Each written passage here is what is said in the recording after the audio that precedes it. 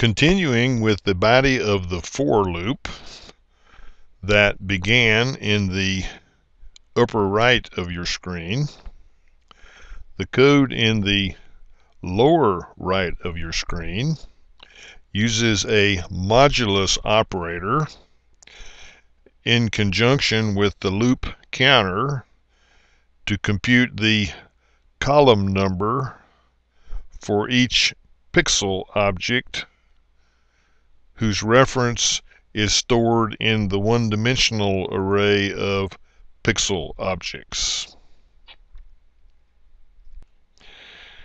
Having determined the column number in which each pixel is located,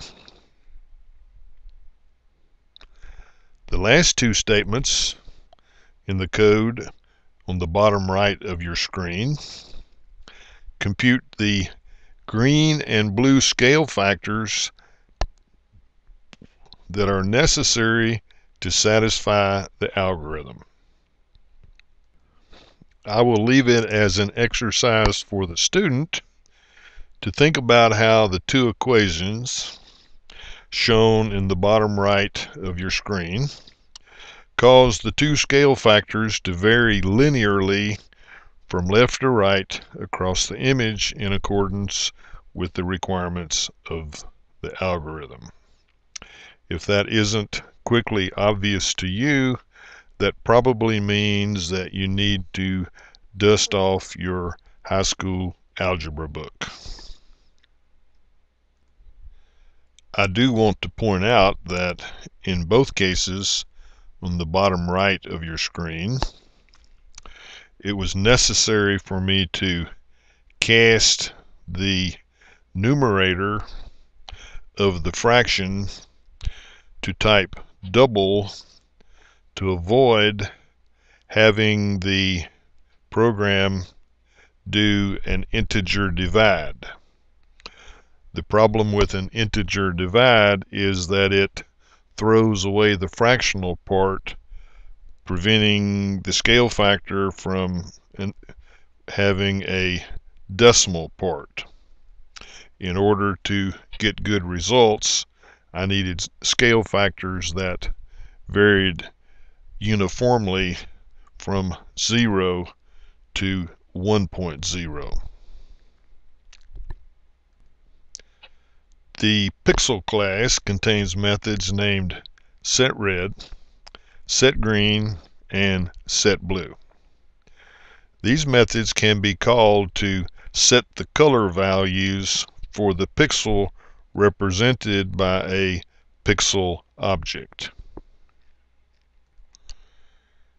The green and the blue color values for each pixel were saved in listing 4 on the top right portion of your screen. The code in listing 6 on the bottom right portion of your screen applies the scale factors computed in the middle right portion of your screen to the green and blue color values and passes those modified colors to the set green and set blue methods of the current pixel object. This causes the green and blue color values to be modified according to the algorithm that was specified earlier. Stated differently, the new color values that are set on the bottom right portion of your screen are based on the existing color values that were retrieved in the upper right portion of your screen, and the scale factors that were computed in the middle right portion of your screen. The new color values are stored in the pixel by calling the setGreen and setBlue methods on the current pixel object. The code in the bottom right portion of your screen also signals the end of the for loop that began at the top right portion of your screen. Finally, the code in listing 7 in the top right portion of your screen calls the Explorer method on the reference to the picture object. This produces a Picture Explorer object that encapsulates the current state of the picture object, and that Picture Explorer object is shown in the bottom right portion of your screen. Listing 7 also signals the end of the run method and the end of the class name prob03runner. As such, listing 7 signals the end of the program. If you examine the image shown on the bottom right of your screen, you will see that there is a wealth of green color on the left side and a wealth of blue color on the right side. This is what you would expect for the algorithm that was specified earlier. When the run method in the upper right portion of your screen terminates, control is returned to the main method, causing the highlighted statement to execute. This statement calls a getter method named getPicture to get a reference to the picture object. That reference is passed to the printLine method, which displays information about the picture object as shown by the last line of text in Figure 3 at the bottom right of your screen.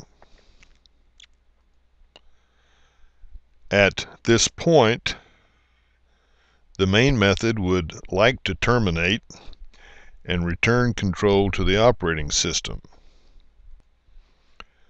However, the program is not allowed to terminate for as long as the images shown on the right-hand side of your screen continue to appear on your screen.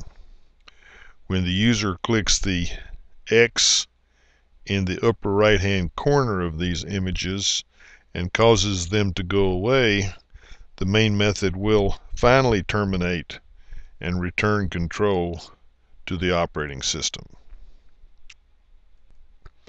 In this lesson, you learned how to implement a color modification algorithm that varies linearly from left to right across the image that is encapsulated in a picture object. That concludes lecture number 3, titled Implementing a Space-Wise Linear Color Modification Algorithm, in which you learned how to implement a color modification algorithm that varies linearly from left to right across the image that is encapsulated in an object of the class named picture. You will find more information on these topics on my website at www.dickbaldwin.com.